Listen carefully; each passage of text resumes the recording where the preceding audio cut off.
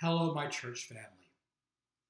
For those of you who don't know me, I am Bert Fox, the Director of Traditional Worship at White Plains United Methodist Church. For those of you that do know me, I suppose it's the same thing. Well, anyway, I would like to speak to everyone today.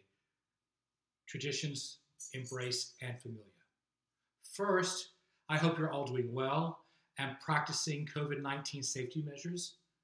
But most importantly, I hope you're taking advantage to the different daily streaming opportunities the White Plains staff is providing.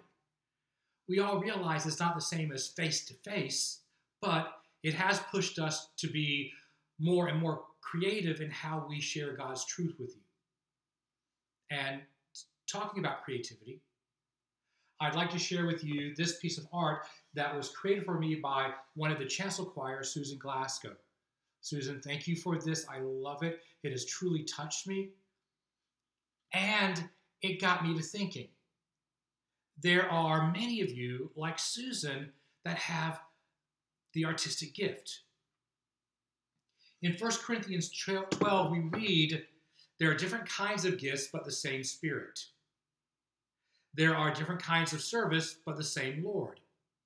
There are different kinds of working, but in all of them and in every one, it is the same God at work. It is easy for those of us with the gift of music or teaching or preaching to share those gifts in worship.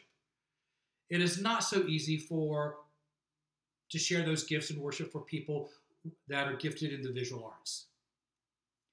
So I'm asking all of you who are gifted in the visual arts, whether it be sketching or drawing or painting or sculpting or knitting or needlepointing or wood carving or crocheting or quilting or flower arranging or whatever you want, to create a visual piece on the theme, the family of God. What does the family of God look like to you? Create your piece, and if while you're creating it, you can make a short, up to 30-second video of yourself creating it. Once you're done, take a picture of it and send it to me. And if you made a short video, send that to me as well. We'd like to put all that together in a virtual gallery with music. And this is for anyone in our congregation, whether you're an embrace person, a familiar person, a traditions person, or one of our online congregations that we have now. Any of you, share your gift of art with us, please. And this is also for all ages, from the very young to the very young at heart. And it would be awesome if families got together and made one big art piece where each part of the family contributed. Now, I know for me and for music, sometimes inspiration is immediate. But often inspiration takes time. It takes thought, planning, preparation, and implementation. And I'm assuming it's the same for visual art.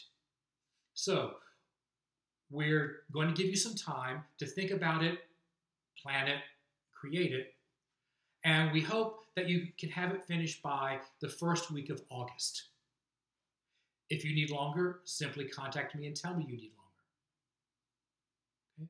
We hope to use them in an upcoming worship service and in a virtual gallery online. And when this whole craziness is over, hopefully a gallery at the church of all this artwork.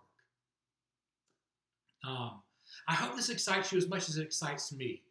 I know there are many of you that possess the gift for visual arts, and I can't wait to experience your art. If you have any questions, feel free to ask me.